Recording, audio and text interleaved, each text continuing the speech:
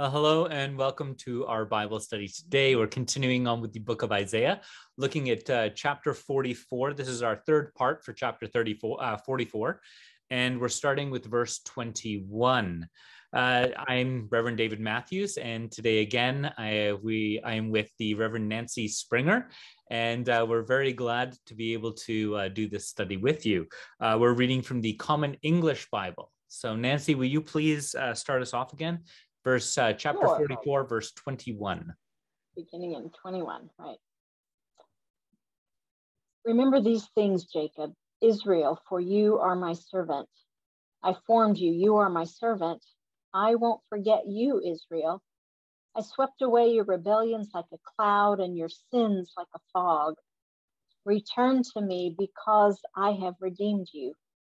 Sing, heavens, for the Lord has acted. Shout, depths of the earth. Burst out with a ringing cry, you mountains, forests, and every tree in it. The Lord has redeemed Jacob and will glorify himself through Israel. The Lord your Redeemer, who formed you in the womb, says, I am the Lord, the maker of all, who alone stretched out the heavens, who spread out the earth by myself, who frustrates the omens of diviners and makes a mockery of magicians, who turns back the wise and turns their knowledge into folly. But who confirms the word of my servant and fulfills the predictions of my messengers? Who says about Jerusalem, it will be resettled? And who says about the cities of Judah, they will be rebuilt, and I will restore their ruins? Who says to the ocean depths, dry up, I will dry your streams? Who says about Cyrus, my shepherd, he will do all that I want? Who says about Jerusalem, she will be rebuilt? And who says about the temple, you will be founded again? The word of the Lord. Thanks be to God. All right, Nancy. Well, continuing on with our reading here, I did have a question about verse 22. It says, I swept away your rebellions like a cloud and your sins like fog. Return to me because I have redeemed you. Isn't that the wrong order? Why is it return to me because I redeemed you? It shouldn't it be return to me and I will redeem you? Well, that's what we would expect, right? In our human transactional interactions mindset, that's exactly what we would expect. But that's not how God works. God's grace is always offered and available. We come to God to receive it, but it's already there. So God says, I have redeemed you. That act, the act of God's already done. And so he's saying, return to me and receive this gift that I have given you. Looking at it from, go ahead. No, so I'm just saying, so as Christians, our understanding of that Jesus has performed the act of justification, has sacrificed upon the cross, this redemption, it's already happened. And so this language that we use for that act, and then we can return and to receive the gift of grace, that language already exists in the Old Testament before Jesus. Right, yeah. And it's, God gave us linear time because that's what our human brains can grasp. But for God, the creator of all things, including time, there is no time. To God, all things are now. And so to say, return to me because I have redeemed you, right? God's plan all along has been redemption and for us to return. So yeah, that it means the same in the Old Testament language as it does in our New Testament language. Paul says that, while we were yet sinners, Christ died for us. There was he didn't do it because we said we were sorry. Christ died for everyone, for all sin. And it's a gift that we can receive. Mm-hmm. So there still is the reception of the gift present, but it's already been laid out. So in verse 23, then this is the response or the appropriate response then of the actual reception of the gift, right? The singing. Mm-hmm. So there still is that joy, but the joy comes once the person has received the gift. And so the, if you will, the gift has been laid out, although the person doesn't know that the gift is there for them. Yeah. And sort of like a Christmas present under a tree without your name on it. You don't know that it's for you. You know, there's a present there, but you know, it could just be an empty box. You don't, you can pick it up and shake it even. It could be something in it. Yeah. But if it's not for you, you're not emotionally connected. Once someone says, this is for you, you then unwrap it excitedly. You see it, it's something you love, and then you burst into either thanks, song, whatever. I don't know too many musicals that have started with the unwrapping of a Christmas present, but I feel like there should be one. But that sense, right? It's that is the response for the reception of the gift. Yeah. And that joy is so great that all of creation sings out with it, right? Right. Sing the heavens, shout the depths of the earth, right? The mountains, the forest, and all the trees are even singing along because the Lord has redeemed Jacob and will glorify himself through Israel, right? There's no action on Jacob's part. God's already done it. There's no action in Israel's part, the people of Israel. God has done it and offering this invitation to receive the gift. Come and get this glorious gift. Mm-hmm. And that goes back into our talk the other week, that sin isn't just your sin, but when one person sins, death comes into the whole world. When I sin, some people just say, my own choices. Who am I hurting? Right? I'm not hurting anybody else. And through Adam and Adam's sin, we recognize that sin doesn't just come into one person's life, but comes into the entire world. That everything through Adam's action was broken. And it's through this that everything has been knocked off of its proper course, its rails. And so the heavens are rejoicing. Everything is rejoicing when Israel comes back on track, when Jacob does here, because that's a sense, if you will, that damage through that sin and through that death won't be. And so it reminds me, of course, of the Jesus's line of that there'll be much rejoicing in heaven over one sinner who repents, right? Yeah. And it's that idea of when the sinner repents, then death is not entering the world anymore. Don't get me wrong, death is still in the world currently, and we're being redeemed and transformed, and there will come a day when that's fixed. But it's that faucet for death entering the world has been turned off. Yeah. And so that's why the whole world rejoices. That's excellent. That's a very powerful thought. Yeah. Yeah. So we, I was going to say, we go on into this very common, we've referenced it several times, right? This God reminding us of who God is, right? He does this to Job and he does it to Jonah, and right, and over again, that I'm the one that formed you, right? The maker of all things. I alone stretched out the heavens and the earth, and frustrates, right, the omens of the diviners, right? So in the previous section where we talked about the idols and that the only thing idols can be made of is the stuff that God already made, right? We can't create from nothing. This is just God continuing that message of understanding who God is. And that makes that gift all the more glorious, right? All the more joyful, because the very God that created us, knowing we would mess up, loves us and wants to be in relationship with us. Mm-hmm. And there's a lot of power to that as well, because this description of God isn't just saying his name, right? I can tell you my name is David. And you can even look for meaning in the name of David and what, means beloved friend and these things. But just to hear my name doesn't mean you know me. But this descriptor of the Lord, your Redeemer, who formed you in the womb, says, this is laying out the people's experiential knowledge of God. You can trust me because I am your Redeemer. So therefore, you know how I will act in the future. You know me from this experiential experience we went through together. So therefore, you can trust me to do that again and walk with me through that.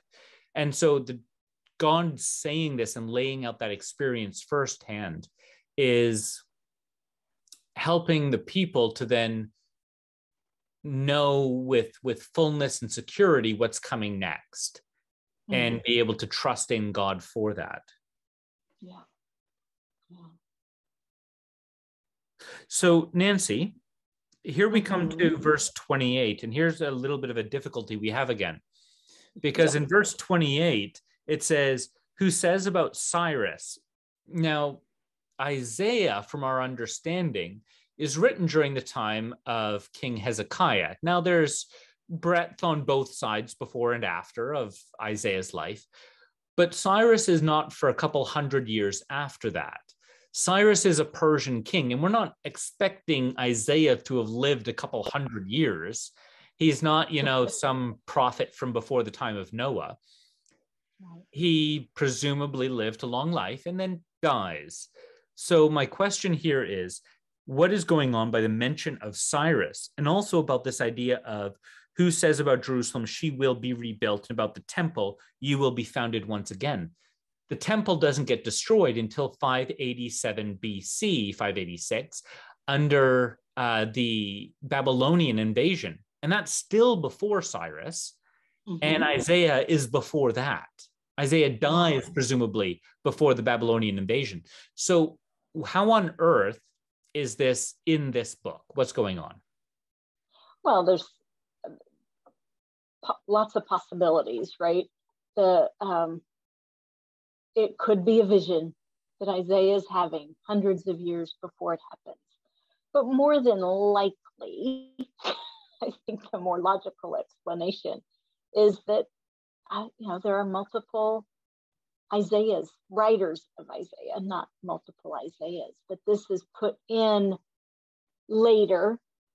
It's put in a scroll already written to emphasize the power of God, right? That God not only created all the earth, not only can frustrate omens of diviners and magicians, but God can use foreign kings to bring about his purposes, because God's purposes aren't just for the people of Israel, but for all of creation and the whole world. And so I think the writer who put this in more than likely had the intent of that message, of showing that, from the covenant with Abraham, where God promises to bless all of the nations through Abraham. If Israel as a people group have fallen out of step and are not being the conduit of the blessing to the world, that's not going to stop God. Right? God's going to keep blessing the nations, even with using foreign kings and foreign peoples. And whether this is in fact a prophetic vision that the man Isaiah has, the prophet Isaiah, and he talks about this thing that's going to happen in the future, or if this is something that's added in later by one of Isaiah's students after Isaiah's death, that doesn't affect this key point. And that point is that God will redeem Israel, and he will use anything and everyone to do it. And also that God, through Israel, is redeeming the entire world. That was the promise, to bless the entire world through Abraham and his descendants. And so, and of course, we as Christians believe that the realization of that original prophecy to Abraham, that declaration of God to Abraham, is fulfilled in Jesus Christ, both Jesus as he came through the Spirit as was gifted to us and came at Pentecost, as well as through Jesus's coming again. And so it finds its fullness in Jesus. But again, whether this writer is a prophetic vision, this point, or it's not, that point still stands, that God is redeeming through this foreign agent, again, for the purpose of Israel to become what they were originally created to be, to fulfill their created purpose. Yeah. And I love the way you said that you used redeeming rather than past tense or future tense, right? It's a continuous action. Right? God is continually acting in this world to bring about his purpose and plan. And redemption is an ongoing thing. As God, through us, right? We are now the conduit through which God restores the world to his intent, right? Bishop Michael Curry uses the phrase to turn the world from the nightmare it often is into the dream that God intends. Mm-hmm. And that's our role in all of this. Mm-hmm. Absolutely. And we all want to step into that created purpose of God, because God's vision for us is far greater than any vision we can have for ourselves. To become what God intended us to be is the brightest, most brilliant, shiny that I will be and could ever hope to be. And so we want to become that person. However, we, of course, are all tempted and, thus have gone astray, as the line is. Yes. But we are on that path of salvation, on that path of, although we have been justified, we are still being sanctified, still being the process of redeemed. Although if we were to die, along this journey, God, as it says through Paul, will finish the good work that he started in us. And so that's the understanding of the journey. Yeah. So Nancy, we're looking at this, and we see this idea then of she will be rebuilt, and who says about the temple, you will be founded again. So we understand that the temple falls and is destroyed, but this seems to depict something of God's, whether it be through Jesus or through the rebuilding of the second temple, there's still this importance of that sacred space, that sacred place where we meet with God, and that will be restored. As a Christian, how does that affect us? How does that idea of the place where God meets us, how does that manifest?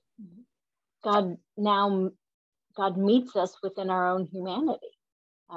Jesus came to live and die as one of us, right? To reconcile us to you, the God and Father of all, right? What we say in the Eucharistic prayer. God meets us in our humanity and says, this is now my temple. We are the place of God's presence on earth.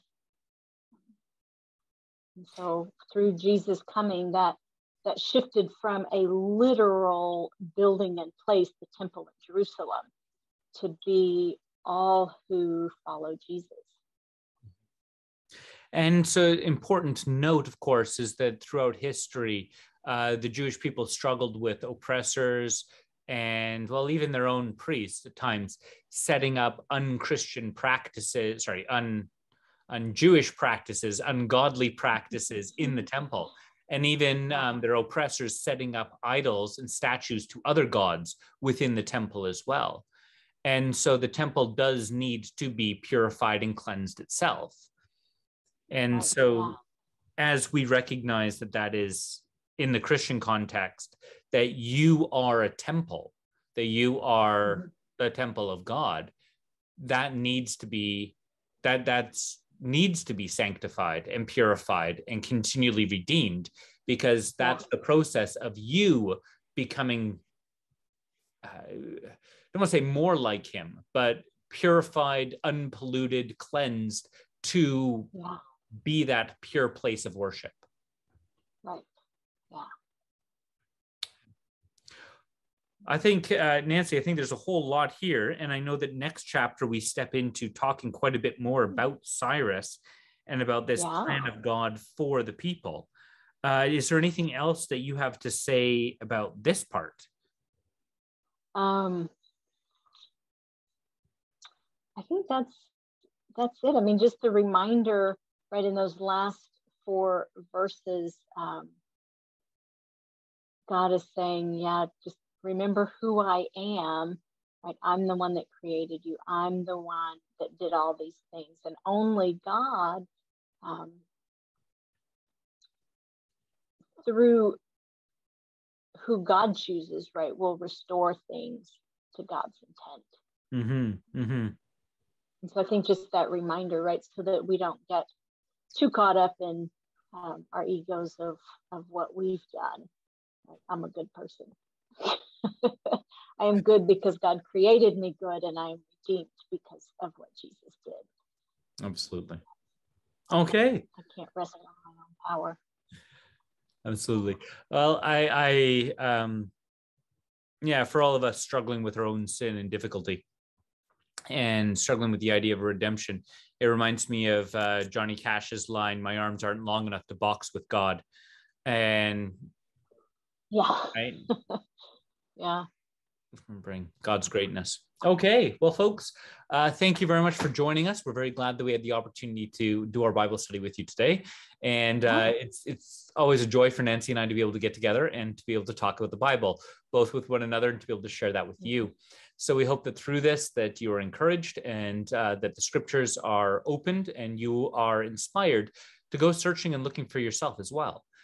God is there present, and he's here with us speaking and with you wherever you are. So God bless you this day, and we look forward to seeing you again next time. Bye-bye. All right. Bye.